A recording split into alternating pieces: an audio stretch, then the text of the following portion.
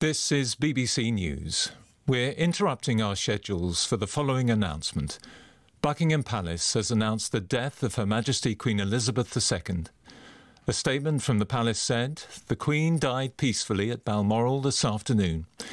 The King and the Queen Consort will remain at Balmoral this evening and will return to London tomorrow."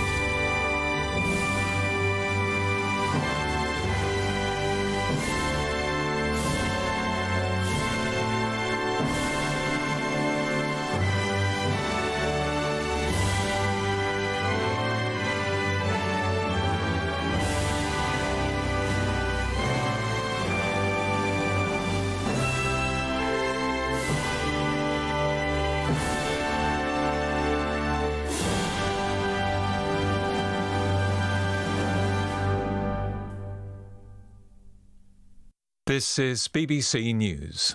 Normal programmes have been suspended because of the death of Her Majesty Queen Elizabeth II.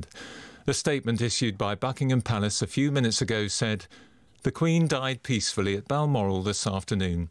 The King and the Queen Consort will remain at Balmoral this evening and will return to London tomorrow." Thank you, Chris. You're listening to BBC News, broadcasting on the UK across all our networks in the UK and around the world following the death of Her Majesty Queen Elizabeth.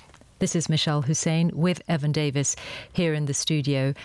And if you're just joining us, Buckingham Palace has just announced the death of Her Majesty Queen Elizabeth II. The palace's statement said that the Queen died peacefully at Balmoral this afternoon.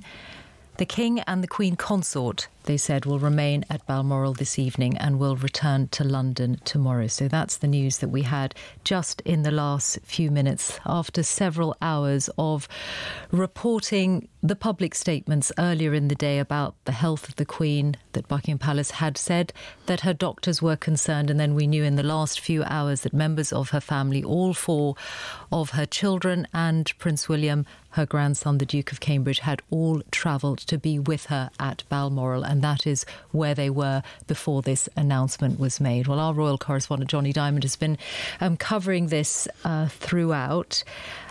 Balmoral is a place that was special to her, Johnny. It was special to her. It was a place of enormous peace and tranquility.